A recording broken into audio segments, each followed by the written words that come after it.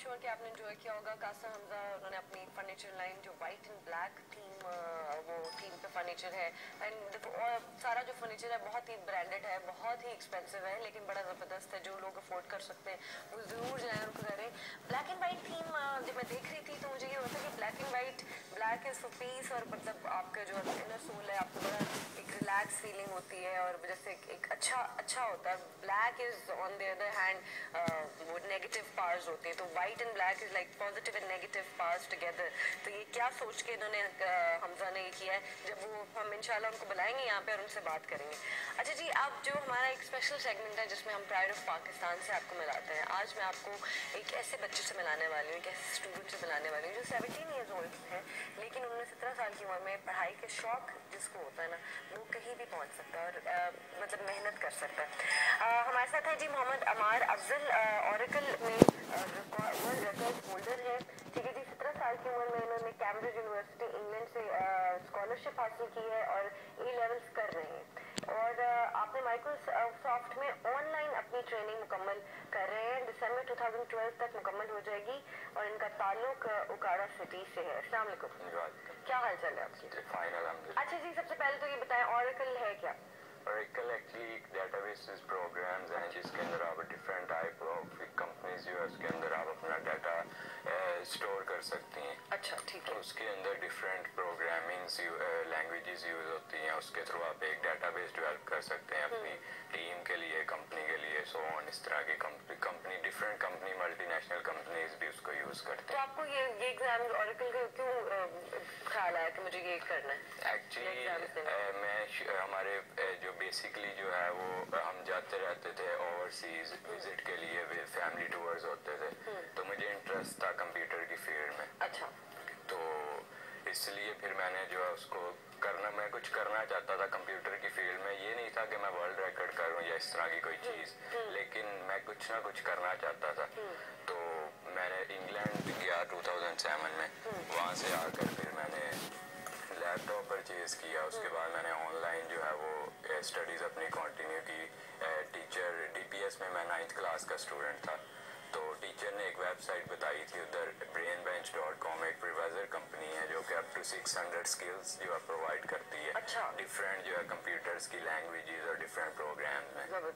उसके अंदर मैंने अपनी जो है वो परफॉर्मेंस उन्हें शो की, तो उन्होंने मुझे फिर ऑफर की कि अगर आप कोई ना कोई कोर्स करना चाहते हैं तो आप हमें बता दें। तो फिर मुझे गाइडलाइन चाहिए थी, फिर मैंने सारा अपनी इंफॉर्मेशन कलेक्ट की, उसके मुताबिक फिर मैंने ओरेकल को ज्वाइन किया। उसके अंदर मेरे 8 वर्ल्ड रिकॉर्ड्स हैं।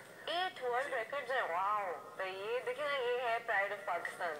और उसके बाद फिर मैंने माइक्रोसॉफ्ट को ज्वाइन करना चाहा। माइक्रोसॉफ्ट के पास 49 विंडोज डेवलपर हैं। अच्छा जी, I am the 49th Windows developer, लेकिन अच्छा, अल्हम्दुलिल्लाह मैं नंबर 1 पर हूँ। क्या बात है! मतलब 49th में आप 49th नंबर पे आते हैं, लेकिन नंबर 1 आपका काम से नंबर 1। जी, नंबर 1। 100% मार्क्स पर मैंने 20 एग्जाम्स जो है उसके पास किए। लास्ट पे आपकी हायरिंग हुई है और आपकी वर्क क्रेडिबिलिटी से आप नंबर 1 पर। जी। अच्छा, ये बताएं कि आप जैसे ए लेवल कर रहे हैं, ऑनलाइन कर रहे हैं आप? शायद ऑनलाइन कैम्ब्रिज यूनिवर्सिटी से। तो ऑनलाइन पढ़ाई करना मुश्किल नहीं होती? मुश्किल उनके लिए होता है जो कि ऑनलाइन जो है वो किसी भी यूनिवर्सिटी या किसी भी जो है वो इंस्टीट्यूशन से जो है without any type of communication lecture लें। अच्छा। उनके लिए मुश्किल होता है। मेरी एक्चुअली वेब कॉन्फ्रेंस के थ्रू होती है लेक्चर्स और क्लासेस। क्लासेस जी, रात 12 से सुबह 6 बजे तक। ये तो कमाल है। वैसे इनकी और टाइमिंग है। यहाँ पे सुबह सुबह हम लोगों को पढ़ने के लिए जाना पड़ता था, यार आई एम श्योर सब वहाँ पे भी होता है, लेकिन क्योंकि अमेरिका में है तो आपकी टाइमिंग फिर सुबह कैसे उठते होंगे? सुबह 6 बजे फिर क्लासेस फिनिश करके फिर मैं सो जाता हूँ। अच्छा। उसके बाद फिर जो है वो दोपहर के 2-3 बज जाते हैं, आराम से उठते हैं। अच्छा, मुझे ये बताएं कि माशाल्लाह आपने वर्ल्ड रिकॉर्ड आपने बताया कि 8 दफ़ा बनाया है, तो कितनी मेहनत करनी पड़ती है, कितना पढ़ना चाहिए, या कितनी, मैं कहूँगी कितना आपको पैशन होना चाहिए, आपने कितना टाइम दिया अपनी स्टडीज को? इट्स जस्ट जो है मुझे एक दफ़ा तो स्टडीज से जो कट ऑफ करना पड़ा था, और कल जो है वो इंजीनियरिंग बेस पर जाकर, इंजीनियरिंग लेवल पर जाकर जो है वो ग्रेजुएटेड स्टूडेंट्स जो है उसको स्टार्ट करते हैं। लेकिन लेकिन उसके अंदर फिर मुझे एक दफ़ा अपनी स्टडी से कट ऑफ करना पड़ा था. स्कूल भी मैंने जो फिर मिस किया अप टू 3 to 4 months. अच्छा. लेकिन फिर स्कूल के जो टीचर्स हैं उन्होंने भी फिर मेरा साथ दिया, अप्रिशिएट किया. जी. तो दैट्स वाई फिर मैंने जो है वो उसके ऊपर स्ट्रगल की. मुझे अप्रॉक्सीमेटली जो है 6 hours रिक्वायर्ड थे जस्ट अपने असाइनमेंट्स के लिए. फिर नेक्स्ट 6 hours मुझे क्लासेस के लिए. मेरे जो मैंने 8 वर्ल्ड रिकॉर्ड्स किए हैं उसकी ड्यूरेशन में मुझे 18 hours रिक्वायर्ड थे. 18 hours a day कि मैंने काम करना है. अच्छा. तो फिर उस 18 hours में मैंने स्टडी की. और 18 घंटे पढ़ते 24 hours में. भाई ये काबिल बच्चे हैं हम लोग. मतलब जो भी बच्चे इस तरह से पहुंचना चाहते हैं जैसे हमारे ने माशाल्लाह बनाया और अपना बड़ा फख्र आई एम श्योर सब लोग पेरेंट्स भी फील करते होंगे इनके ऊपर. और हम लोग आज इनसे मिलके मुझे बड़ा अच्छा लग रहा है. तो जो भी बच्चे ऐसा पढ़ना चाहते हैं ना ये देख लें कि 18 घंटे पढ़ता रहा है भाई, उसको मेहनत करनी पड़ेगी. मुझे बताएं कि पेरेंट्स का क्या रिएक्शन था जब आपने कहा कि मुझे करना है? पेरेंट्स का तो मेरे फादर ने तो जो है वो हर स्टेप पर मेरे साथ रहे हैं. लेकिन जो है फेडअप भी होते थे किसी वजह से. लेकिन फिर भी उन्होंने मेरा बहुत ज़्यादा 99% जो वो मेरे साथ रहे. तो स्टार्टिंग में जो मेरी मदर है वो तो इस चीज़ के बिल्कुल खिलाफ थी क्योंकि because I was an average student. अच्छा. 60% से ज़्यादा मेरे मार्क्स नहीं आए थे कभी. क्या बात है. तो जब आपने प्रूफ किया अपने आप को तो फिर इसलिए ये भी तन्हाई में पढ़ना चाहते थे. ये भी होता है ना एक बच्चे को टेंशन जरा ज्यादा चाहिए तो आपने अपने लैपटॉप के थ्रू आपने कहा यहाँ से ज्यादा पढ़ूंगा. जस्ट कंप्यूटर में इंटरेस्ट था ना तो कंप्यूटर की फिर मैंने स्टडी स्टार्ट कर दी. कंप्यूटर में इंटरेस्ट कहाँ से पैदा हुआ था? बचपन से था छोटे. चैटिंग नहीं करते थे? नहीं करता था लेकिन ज्यादा नहीं थी. तो बचपन से आपको कंप्यूटर में था. आप मुझे बताएं कि जब कंप्लीट करनी लेनी है स्टडीज ऑनलाइन तो फिर क्या प्लान है आपके? मैं इस दिसंबर में इंशाल्लाह दिसंबर तक मैं जा रहा हूँ यूनाइटेड स्टेट्स. मैं माइक्रोसॉफ्ट को ज्वाइन करूँगा as a managing director of Microsoft Windows developing team. और मैं अभी माइक्रोसॉफ्ट के लिए विंडोज 9 डेवलप कर रहा हूँ. विंडोज 7 चल रही है जो आज का लेटेस्ट वर्जन है. विंडोज 8 आएगी इस ईयर दिसंबर में. अच्छा. और उसके बाद जो ऑपरेटिंग सिस्टम होगा उसका 50% काम है. विंडोज 9 जो है ना वो अमार करने वाले हैं. और मैं ये कहूँगी कि हमारे शो पे भी आए हैं तो जब विंडोज 9 आएगी ना तो हम आपको सब लोग याद करेंगे. लेकिन ये पाकिस्तान का माशाल्लाह फख्र है. लेकिन वहाँ जाके अब पाकिस्तान के लिए क्या करेंगे कि अपने मुल्क के लिए क्या करना चाहिए? मैं अभी जो है मेरे 10 to 11 months जो है इधर हूँ मैं. तो I want to do something for my youth. तो अभी मैं कर रहा हूँ. मैंने रिसेंटली हमारे सिटी उकाड़ा सिटी से कॉमसेट्स यूनिवर्सिटी ज्वाइन की है. अच्छा. उधर मेरा once in a week lecture भी होता. अच्छा. तो यहाँ पे सब बच्चे हैं जो भी आपकी तरह और इंटरेस्ट ले रहे हैं? अभी तो मैंने इस पर काम शुरू किया.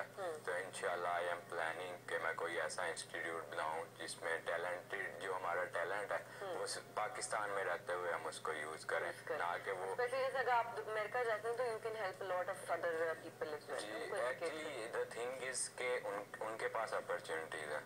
उनके पास सोर्सेज हैं जिसको यूज करके.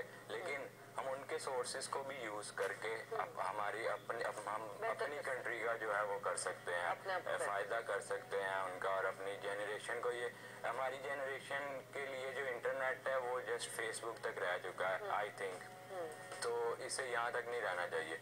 उन्हें ये इसी से जो है वो अर्न भी करना चाहिए.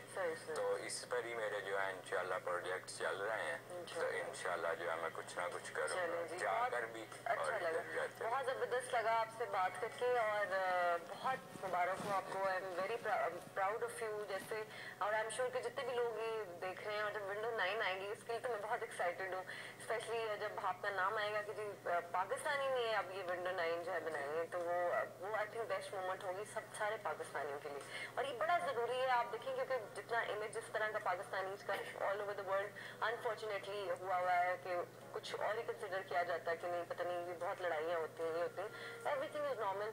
और माशाल्लाह इनसे मिलके जैसे हमारी सितारा भी आई थी हमारे उसके बाद भी वो आई थी.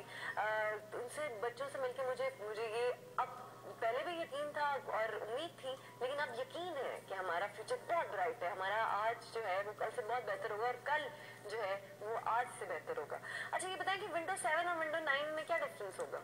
विंडोज 7 जो है उसके अंदर प्रोग्रामिंग और स्पीड मेन जो डिफरेंस है अभी विंडोज 8 के साथ आप इसको कंपेयर कर सकते हैं विंडोज 7 को।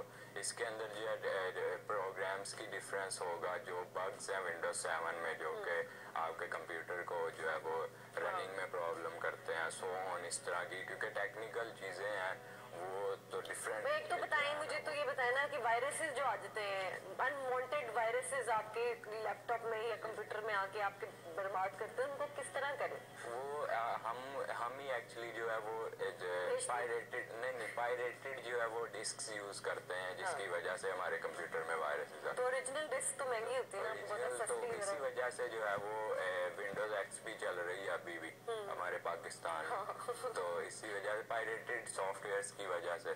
तो पायरेटेड नहीं यूज करने चाहिए? पायरेटेड तो फर्स्ट तो यही है कि नहीं यूज करना चाहिए, लेकिन कुछ जो है हमारी जो अपनी पाकिस्तानी नेशन है वो अफोर्ड भी नहीं कर सकती जो है जेन्युइन सॉफ्टवेयर्स, लेकिन उसके लिए एंटीवायरस प्रोग्राम्स हैं, इस तरह के डिफरेंट जो सॉल्यूशंस हैं जो कि आप यूज करके उसे कर सकते हैं। अच्छा, इंटरनेट पे ना बहुत सारी वेबसाइट्स इस तरह की हैं जो कहते हैं जी आपको पढ़ाएंगे, एजुकेट करेंगे, घर बैठी औरतें मतलब एजुकेशन कंप्लीट करें, तो बीच में फ्रॉड भी निकलते हैं कुछ। वो कितनी % आपको लगता है कि वो है, या कोई दो एक साइट, किस तरह पता चलेगा कि ये सही है या फ्रॉड है? 80% जो है ना वो है कि जो आपको ऑनलाइन जॉब्स की ऑफर करती हैं कंपनी, उनका एम ये होता है कि उन्होंने आपसे $50 लेने होते हैं। हाँ, वो स्टार्टिंग में ही आ जाता है, सारा फिल करने के बाद जॉब तो नहीं, लेकिन ऐसे आपसे कुछ चीज अगर वो जो होता है ना कि गिमिक होती है कि अच्छा यू गोना गेट दिस, या फिर ये साइट पे चले जाएं, उसके बाद आपका कंपनी है ना, अगर उस कंपनी के पास जो है वो 100 एम्प्लॉयज हैं, तो उन 100 में से 2 एम्प्लॉयज होंगे जो उनका जो है वो टाइपिंग का भी काम कर सकते हैं। अच्छा, राइट। तो वो फिर आपसे क्यों करवाएंगे इतनी दूर बैठा, ये मेन चीज़ है। लेकिन उसके अंदर डिफरेंट जो है वो वेब डेवलपर्स जो हैं, वेब डिजाइनर्स, वो इस अर्न कर सकते हैं। तो आपने किससे कांटेक्ट किया था जब आपने ये करा? मैंने जो है वो स्टार्ट किया था ब्रेन बेंच से। ब्रेन बेंच के बाद मुझे ऑफर हुई थी कि आप, फिर मैंने ओरेकल जब ज्वाइन किया तब मुझे स्टैनफोर्ड यूनिवर्सिटी है कैलिफोर्निया में, खुद ही ऑफर, उन्होंने फिर मुझे क्लासेस दी। तो इस तरह से फिर उन्होंने एक चेन बनी, उसी तरह फिर उन्होंने मेरा जो है वो माइक्रोसॉफ्ट में एफिलिएशन करवाई। तो Bill Gates he called me for 6 minutes online. Are you serious? Ji. You spoke to Bill Gates? Ji. Wow. For 6 minutes. For 6 minutes? Very nice. You know that is something. माशाल्लाह जी, ये तो फिर आप तो मतलब घर में और फैमिली में, मोहल्ले में, तो आप तो किसी को समझते ही नहीं होंगे। नहीं समझता हूँ मैं, तो अपने जो है मेरे जूनियर्स भी है, मैं उनका काम भी कर देता हूँ, क्योंकि इसमें जो है कुछ अगर उन्हें देंगे तो उनके जो है नजर में आपकी रिस्पेक्ट होगी। अगर ईगो शो करेंगे तो आई डोंट थिंक कि आपकी रिस्पेक्ट होगी। क्या बात है जी, आपसे बात करके बहुत अच्छा लगा, क्योंकि आपने बिल गेट्स से भी बात की हुई। एक कॉलर है जी हमारे साथ। हेलो, अस्सलाम वालेकुम। वालेकुम सलाम जी, क्या हाल चाल है, कौन बात कर रही है? जी, मैं बिल्कुल ठीक हूँ। मेरा नाम सोनी है और मैं मुल्तान के एक गांव से बात कर रही हूँ, 132 साल। और अभी मेरी बात आपके प्रोग्राम से अलग है। मैं ये कहना चाहती हूँ कि मैं पढ़ना चाहती हूँ, प्लीज आप मेरी मदद कीजिए। मेरे वालिदैन मुझे पढ़ाते नहीं है। पहले भी मैंने अपनी मदद अपने डैड मैट्रिक का इम्तिहान पास किया है, और अब मुझे आगे। आप मैट्रिक आपने किया हुआ? जी, तो पिछले साल मैंने मैट्रिक का इम्तिहान दिया और 1 साल हो गया मुझे। मेरा वक्त ज़ाया हो रहा है, घर वाले मेरी बात नहीं मानते, वो मेरा खर्चा बर्दाश्त नहीं करते। प्लीज आप मेरे लिए कुछ करें। पहले आप परेशान ना हो, हम लोग कुछ जरूर करते हैं। आपका नंबर हमने लिख लिया। अगर आपको आपकी पढ़ाई का टेक केयर करें तो आपके पेरेंट्स पढ़ने देंगे आपको? जी, मैं बिल्कुल, मेरे वालिद साहब यहाँ लाहौर में ही है। अभी मैंने इस शहर के साथ अपनी पढ़ाई शुरू की थी कि मैंने अपने नई मुल्क के लिए पढ़ना है, मुल्क की खिदमत करनी है, लेकिन अब मैं अपने अच्छा, आपने अभी अपने एक तो आप अपना नंबर लिखवा दें, ठीक है? अभी अब फोन बंद ना करिएगा, मैं आपको जब खुदाफिज करती हूँ उसके बाद अपने वालिद साहब का भी नंबर लिखवाएं। हम जो कर सकते हैं कोशिश करेंगे। We'll try to get you scholarship as well. अगर तो पैसों का खर्चा का मसला है वो भी कुछ सॉर्ट आउट कर लेंगे। आप अपना नंबर लिखवा दें और परेशान नहीं होना मेरी बहन। मुल्क के लिए चले, एक आप पढ़ी लिखी होंगी ना, तो एक मेरा ख्याल में एक पढ़ी लिखी फैमिली में एक औरत, एक पढ़ी लिखी माँ या एक औरत अगर किसी फैमिली में पढ़ी लिखी हो ना, तो वो पूरी आगे जनरेशन को पढ़ाती है। तो आप उसी तरह से आप मुल्क की खिदमत कर लेंगे। आप फिक्र ना करें, इतना